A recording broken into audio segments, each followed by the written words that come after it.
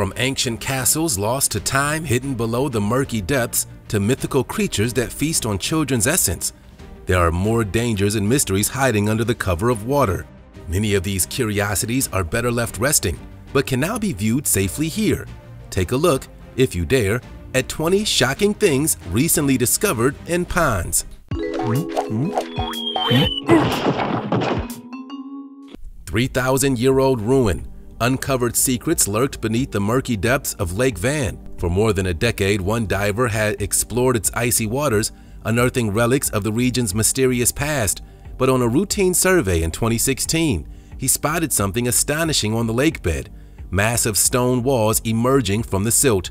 Over countless dives, his small team slowly mapped the full extent of the completely submerged ruins, walls stretching underwater for nearly a kilometer. Though they lacked archaeological expertise, one clue stood out among the stones: a carved lion symbolizing the ancient Eurasian kingdom. Baffled by the underwater castle, he shared his photos with experts. Archaeologists believe parts dated as far back as medieval times, noting an earlier report of a site in the area. However, later builders could have reused some materials from earlier discoveries lying dormant below the surface. More investigation is needed to unravel the full story hidden in the depths. A proper excavation could unravel when each piece was constructed. For now, his chance discovery had cracked open a window into glimpses of humanity's distant presence in this place. Further explorations promise to lift more veils on the castle lying in Lake Van's cold, still waters. Now let's get ready for today's missing topic. What scientists have found in this pond have left people speechless. Pictured, you'll see the devil-horned ape discovered in marshes and tropical forests of the Democratic Republic of the Congo. Historically, people had not traveled this deep into this territory, as it's been war-torn and uninhabitable. Imagine being the first scientist to happen upon such a frightening ape. He must have thought that he had run into a demon from hell. Upon further investigation, however, it appears to be just like any ordinary primate, except with a much more frightening face. Why and how these beasts developed to be so frightening is still a mystery that the scientists will now happily study. Now we want to hear from you. While the name devil-horned ape might seem cool enough, it's not the final name for this newly discovered creature. Sound off in the comments below and suggest a name for this scary guy. Who knows, maybe scientists will make that the official name when they see it. Don't forget to mark your comment to be seen with #missingtopic. Radioactive fish. Deep within the toxic waters of the Chernobyl exclusion zone lurks an unsettling threat: gigantic catfish growing to human sizes. In the cooling pond left behind when the reactor was shut down, beasts over 2 meters long prowl the irradiated depths. Nearby lakes within the zone also harbor mutant fish populations. Early studies found the catfish in the cooling pond exhibiting warped chromosomes and damaged genomes in proportion to absorbed radiation levels. This suggested decades of exposure to lingering isotopes from the 1986 disaster were taking a genetic toll. However, later analysis found no clear link between radiation dose levels and deformities, raising new questions about the catfish's resilience to radiation. Only more mysteries emerged. There, researchers discovered strange changes to the reproductive anatomy of fish, organs subtly altered from normal counterparts elsewhere in unnatural ways. The abnormalities extended beyond internal organs, with some fish also exhibiting unusual scales and deformities in jaw structure. While not definitive proof, this abnormal development hinted radiation may be insidiously rewriting life across generations within Chernobyl. As the colossal catfish have continued to thrive in their domain of decaying infrastructure and radioactivity, scientists have more questions about long-term impacts on the area's wildlife. With radiation levels still high in some areas, it remains unclear if deformities may become more severe over time or if populations will achieve a new radiation-tolerant normal. Further long-term study is needed to unravel the unpredictable biological consequences still unfolding in the abandoned region. Brain-like blob. Mark was taking a walk around his pond when something new shocked him. Where once clear water rippled beneath trees, bizarre gelatinous blobs now obscured the surface. Pink and tan masses over 2 feet wide had seemingly appeared overnight, completely covering the water's surface. Alarmed by the possibility of an invasive species destroying the local ecosystem, Mark urgently contacted the local conservation department for assistance. Upon closer inspection, they recognized signs of the magnificent bryozoan, though they had never seen these filter-feeding organisms dominating an entire body of water to such an extreme extent. Consultations with other experts deepened Sam's concern, but provided no reassurance. He worried that if not contained, the dense blooms could easily spread to other nearby waterways. The overnight transformation of the pond was shocking and left many questions about how the bryozoans could have established such a complete dominance in such a short period of time. Determined to fill critical knowledge gaps, Sam began carefully documenting the unprecedented bryozoan population himself. Up close, observations revealed the gelatinous masses teemed with filter feeders. While the situation seemed potentially disastrous, Sam advised against attempts to remove the blooms without first gaining a proper understanding of the bryozoan's typical ecology. Sam was left still wondering if he had merely witnessed a strange natural occurrence of the early signs of an ecological disruption. Only further long-term study would reveal the true nature and impacts of the bryozoan takeover of the pond. Coffin on the course. Construction workers renovating the golf course pond in Titney, England made an unexpected discovery. While digging in the gravel, one noticed a large log protruding from the mud. Upon closer inspection, they realized it was no ordinary tree trunk. It was a perfectly formed ancient coffin. Archaeologists from the University of Sheffield sprang into action when they heard about the coffin. They knew this delicate wooden box needed careful handling to be preserved. Carefully excavating the heavy sarcophagus, they found human bones still inside after 4,000 years.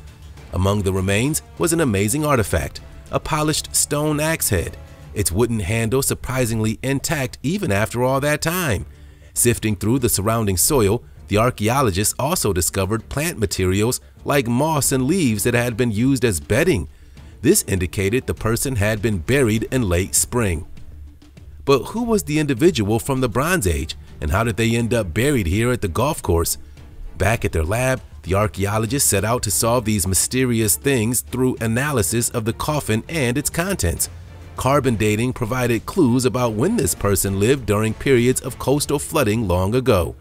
After years of study, the team learned more about this person's life and unusual gravesite. Their discovery ended up shedding light on burial practices from over 4,000 years in the past and how the landscape had changed since then. Though many questions remained, the rare artifacts and coffin offered glimpses into this ancient burial place. Giant salamander. Cold waters rushed over the rocky steam bed beneath the surface of the mountain river. In the murky depths, a giant 6-foot Japanese salamander lay in wait among the shadows of overhanging boulders. Its massive form blended perfectly with the stony river bottom, camouflaged from potential prey above. Through skin lined with sensory pores, the ambushed predator could detect the slightest vibrations in the currents. It remained perfectly still for hours, conserving energy until the right moment. When an unsuspecting fish strayed too close, a claw-like limb lashed out with a shocking speed. Rows of tiny, sharp teeth ensured there was no escape from its crushing jaws. As afternoon light filtering through the water began to dim, the giant salamander stirred from its hiding place. Wavering subtly back and forth through the silt-filled waters, it searched for signs of encroaching rivals. Its bulky silhouette cast only the faintest shadow thanks to reflective skin and life spent concealed from view. Come sunrise, the giant salamander vanished once more beneath brush and undercuts along the banks. There it would lie in wait as the currents washed over its still form throughout another day, an unseen ghost that only moved under a shroud of darkness. Few who walked the steam bed above ever knew of the giant sentinel lurking so near, yet completely hidden from sight below the rushing surface.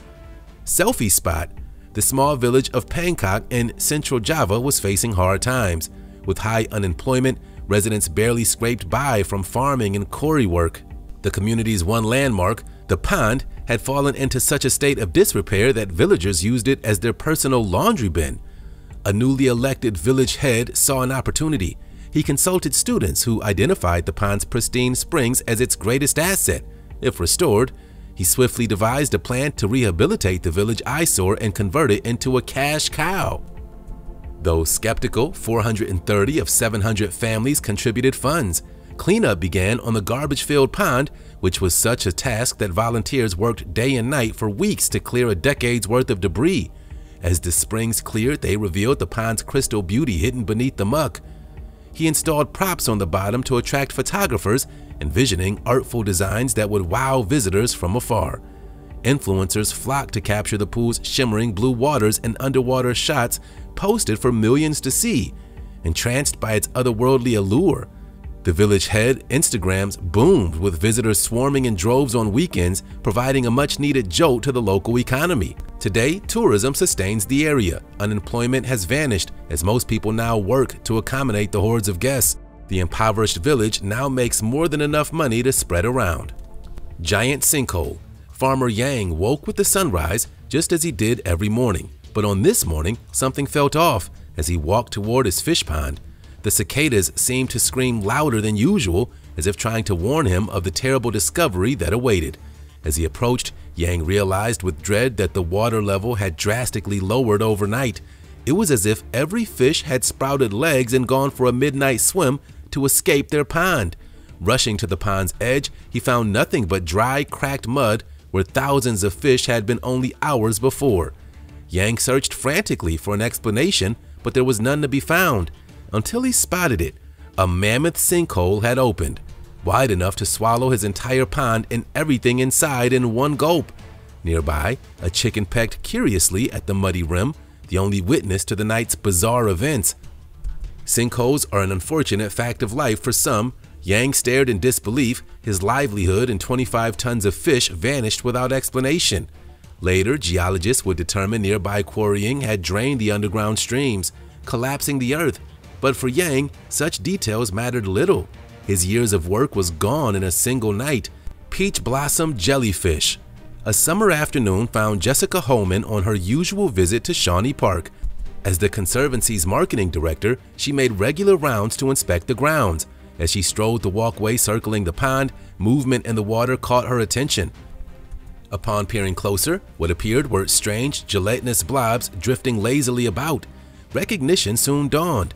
These were no ordinary blobs, but jellyfish. Jessica stood stunned, for never before had jellyfish been reported in this pond. She drew out her phone and began snapping photos, hoping for insight from colleagues. Within moments, confirmation came from Liz Winlock. These were indeed freshwater jellyfish, an unusual sight so far inland. Intrigued, Jessica spent over an hour by the pond carefully observing the hundreds of jellyfish spread throughout the water. Their transparent forms shimmered mysteriously under the surface. How peculiar that suddenly they should appear, she mused. The discovery demanded to be shared. Jessica hastened back to the Conservancy offices and alerted park officials and local media. All were marveling at the news of the new aquatic inhabitants within the popular urban park. While the way they arrived remains a mystery, the jellyfish have added another element of natural surprise to this oasis beloved by the community. Under Jessica's discovery, what was once a sleepy pond had come alive with an unprecedented bloom. Acid in Pond. A mysteriously green pond known as the Devil's Bath was discovered in New Zealand. The indigenous Maori people had known about the geothermal wonders of Waiotapu region for generations, before European exploration of the area. However, sometime in the late 19th century, Western settlers began exploring deeper parts of the Waiotapu Thermal Reserve. Guided by local people, together they ventured further into secluded craters and forested regions within the park. One of these expeditions came upon an untouched depression sheltered by dense foliage. Stepping within, they observed the ground still emanating heat from subterranean forces, but the most remarkable sight awaited at the bottom, an intensely hued pool the likes of which none had seen before. Its brilliant emerald coloration and aromatic vapors indicated this was no normal lake or spring. Intrigued by the oddity, word spread of the discovery among settlers and Maori inhabitants. All were mystified by the uniquely vivid tones and properties of what was now named Devil's Bath. Over time, further visits and study offered clues to how this unusual feature resulted from geologic processes infusing the waters with particular sulfur and mineral elements over thousands of years. Ultimately, Devil's Bath was deemed a noteworthy feature within the larger Waiotapu landscape, becoming part of the park's main attractions. Its mysterious green aura is now famous among tourists and lovers of the curious and unusual. Jason Underwater Statue. It had been a decade since Doug Klein first placed the menacing statue at the bottom of the abandoned mine pit. As a longtime fan of horror films, he had the idea to craft a life-sized Jason Voorhees figure made of reinforced resin that could withstand the pressures of the deep. On a cold autumn day in 2012, with scuba gear in tow, Doug descended 120 feet down into the murky waters of the Louis Pit to place it. He secured the statue amongst the rubble and settlement, positioning it in a menacing stance with a machete raised. As Doug swam back to the surface, he imagined the fright it would one day give unsuspecting divers. Over the years, divers did occasionally venture down and reported sightings of this strange statue.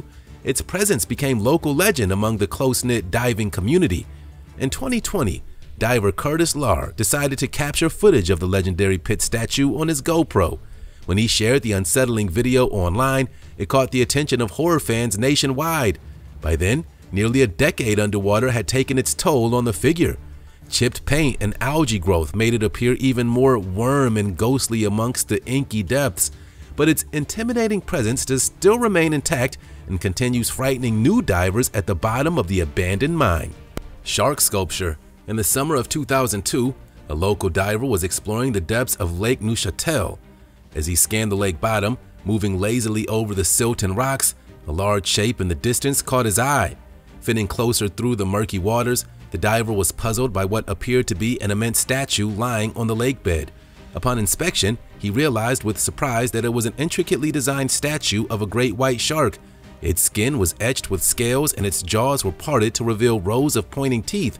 Intrigued by this unusual discovery, the diver carefully examined the statue before surfacing. He shared word of the find with other local divers.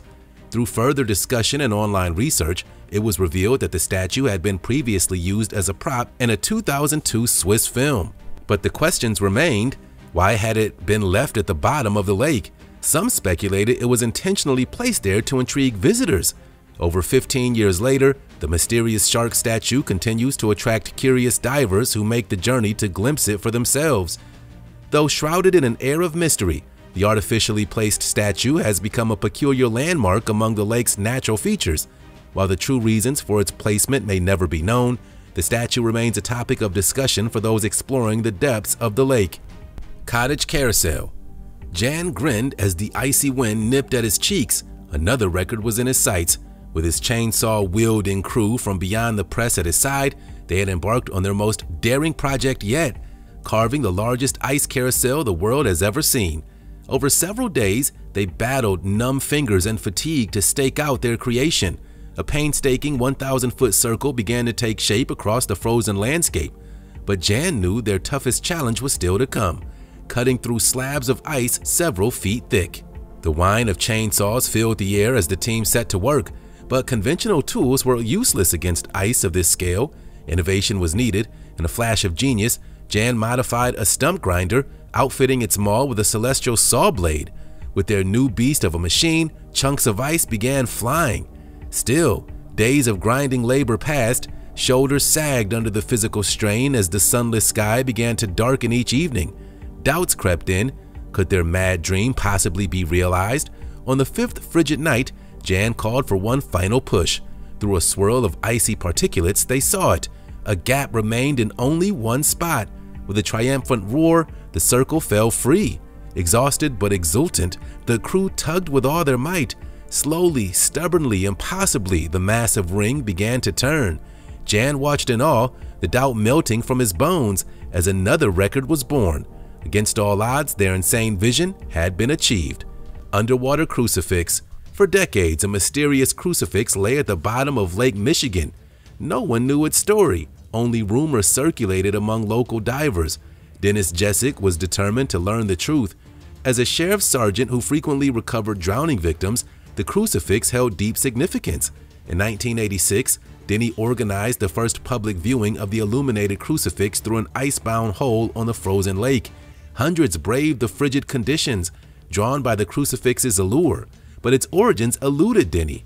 Whenever weather allowed, he continued the winter tradition, all the while pursuing leads on its history. None proved satisfactory until Denny uncovered a new clue years later. A teenager named Gerald had died in a tragic farming accident in 1956. Determined to honor their son, Gerald's grieving parents commissioned an ornate crucifix from Italy as a memorial. Denny's hunt led him to a farm where he met Gerald's brother Bob. At last, Denny understood the crucifix's deeply personal purpose, but the family story had been lost to time. Across decades, storms destroyed 2 replicas erected at Gerald's gravesite, yet the underwater crucifix endured. Each public viewing let Danny share Gerald's story and keep history alive. Thanks to one diver's dogged investigation of a cold case decades old, a crucifix under the lake still gives comfort by sharing a tragic tale of loss that refuses to sink into oblivion. Algae bloom found on Boston Pond. It was a deceptively beautiful summer day when the truth about Boston's recreational ponds were revealed. For weeks, residents had enjoyed relaxing swims in the tranquil waters. Few could have guessed the hidden menace brewing just below the surface. When routine tests were conducted in Schoolhouse and Minister's Ponds, the results that came back were alarming. Lurking in the shallows was a massive, thick bloom of cyanobacteria, a algal strain known to endanger anyone who ingested its toxins. Young children were especially at risk as they splashed and played, oblivious to the danger nearby. The test results left no choice but to close both ponds, removing them from recreational use.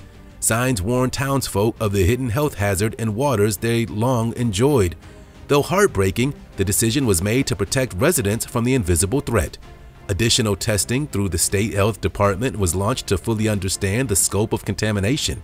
Officials prayed follow-up results would show the bloom receding on its own, but regulations required 2 clean bills of health before reopening could be considered. As summer edged towards a close, families kept their distance from the once idyllic swimming spots. Young and old alike could only wonder when, or if, the beloved ponds might safely welcome swimmers back into their embrace once more. The future of these local treasures, long part of the community's way of life, now lay shrouded in an ominous sea of algal green. 50 snakes slithering. Tanya was enjoying an afternoon bike ride. That is, until something caught her eye. As she rode past the pond with her friend, a strange motion in the water grabbed her attention. She froze at the bank, eyes widening in disbelief at the sight before her. Dozens of snakes swam together in an undulating mass beneath the surface. Tanya estimated at least 50 snakes engulfed in one another, more than she'd ever seen in one place. Her pulse quickened with apprehension. Were these venomous water moccasins threatening the shoreline? She had to know. Pulling out her phone, Tanya began filming the extraordinary spectacle. After several minutes of footage, she nervously tore herself away to continue down the trail. Back home, she posted the videos online, seeking answers from fellow nature lovers. Their guesses ranged from garter snakes to cottonmouths, equally unsettling possibilities. Tanya knew she needed a professional opinion. She showed the videos to a reporter at KSAT, who took immediate interest in the story. The station brought in herpetologist Brenda Posey to review the scenes of serpentine chaos.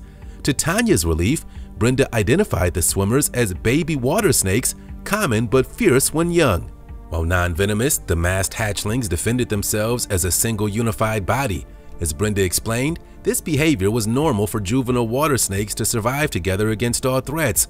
Tanya was grateful for the expert clarification, though the vision of that teeming brood remained etched in her memory like a scene from nature's wildest dreams. Swamp demons.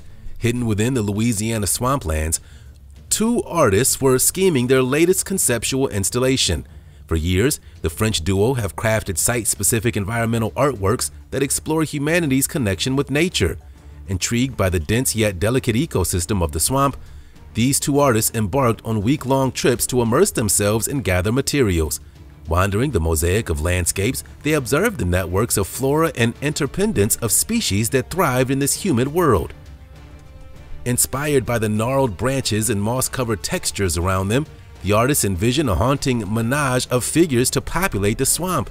Back in their studio, Sophie and Regis worked tirelessly to construct the ominous forms. Using the very trees, vines, and plants that constituted the swamp, layer by layer the demons began to emerge. Towering yet contorted, the swamp demons displayed an unnatural humanoid anatomy, fashioned entirely of the swamp's remnants. curled vines resembled grasping fingers and twisted branches formed misshapen silhouettes. Draped in Spanish moss and mud, the faces peered in all directions. When completed, they transported the organic demons back to the swamp that birthed their creation. Blending seamlessly into the misty environment, the sculptures served as a reminder of the symbiotic balance within the mysterious place. Their swamp demons installation lets visitors glimpse new perspectives of the hidden beauty. Fish with a human face. In the village of Miao in Kunming, China, an astonishing discovery was set to take stage. A visitor to the popular tourist destination spotted something unbelievable while observing the koi swimming in one of Miao's many scenic ponds. One particular fish caught the visitor's eye with its incredible and uncanny resemblance to a human face. The carp's white and orange markings align perfectly to emulate a mouth, nose, eyes, and even facial projections. The lucky witness managed to capture video footage of the rare find. Carp developing markings that resemble face is not entirely unheard of, but actually seeing one in person is incredibly uncommon. Similar discoveries have cropped up sporadically over the years in other parts of the world. Back in 2010, a man in the UK bought a regular carp and 5 months later, it transformed into a human fish before his eyes, complete with eyes, nose, and mouth. The extreme rarity of his fish was valued at around €40,000. Just a year later, in 2011, another human-faced carp was found swimming in a Taiwanese pond. While random markings on animals may evoke an illusion of a face, seeing a live carp bearing an unmistakably human visage remains a once-in-a-lifetime occurrence. The visitor will certainly have an incredible story to tell, an amazing video to show after crossing paths with this mystifying fish. For now, the human-faced carp remains happily swimming in the pond, leaving villagers and visitors to speculate why fish would develop such rare patterns. Woolly mammoth skeleton. In the frigid wilderness of northern Siberia, reindeer herders made an extraordinary discovery: the remarkably preserved skeleton of a young woolly mammoth. The ancient beast was unearthed from the mucky bottom of the lake in the Yamalo-Nenets district, where scientists believe it had remained frozen in time for at least 10,000 years. Scientists from the Arctic Research Center have begun meticulously excavating the lake bottom, hopeful that more of the mammoth may emerge. If successful, fully excavating the mammoth skeleton will be an arduous task requiring specialized equipment to extract it from the frozen ground. But the promise of new revelations about the extinct species make it well worth the effort.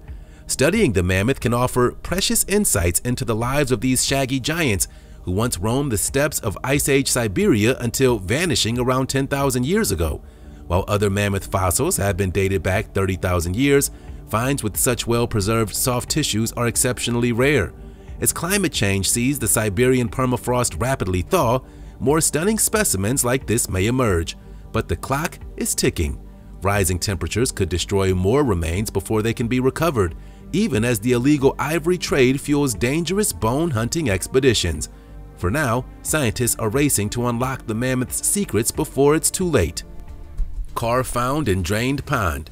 When the model boating pond on London's Hampstead Heath was drained for dam improvement work, a surprising piece of history emerged from the muddy bottom. A decades-old Ford Cortina, the classic car, which was the best-selling auto in Britain during the 1970s, was pulled from the silt by contractors after the pond's water level receded. The car, covered in grime from years spent submerged, had likely rested at the bottom of the pond for over 50 years, harkening back to a time when the sleek vehicles first went on sale. In addition to the car, workers recovered a mysterious metallic eagle from the muck. It's unclear how the vintage vehicle and ornament came to occupy the pond bed before the City of London Corporation took over management of the sprawling Hampstead Heath parkland in 1989. Both historic finds were reported to police. Mysterious creature in Japanese pond. The creatures, known as kappa and a fixture of Japanese folklore, prowling the lakes, rivers, and swamps of the countryside.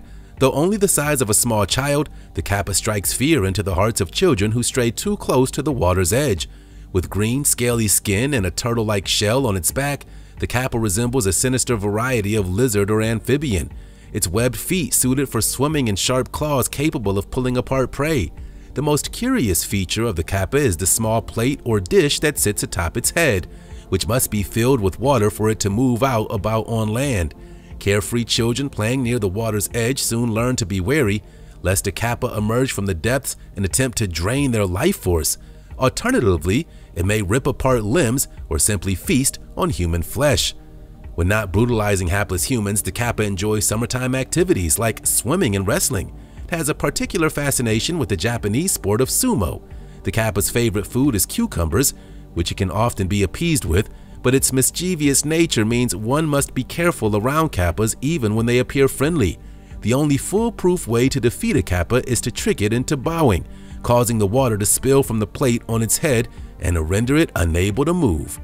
While their true origins may never be known, these sinister yet amusing creatures likely originated long ago as a way to frighten disobedient children away from dangerous water.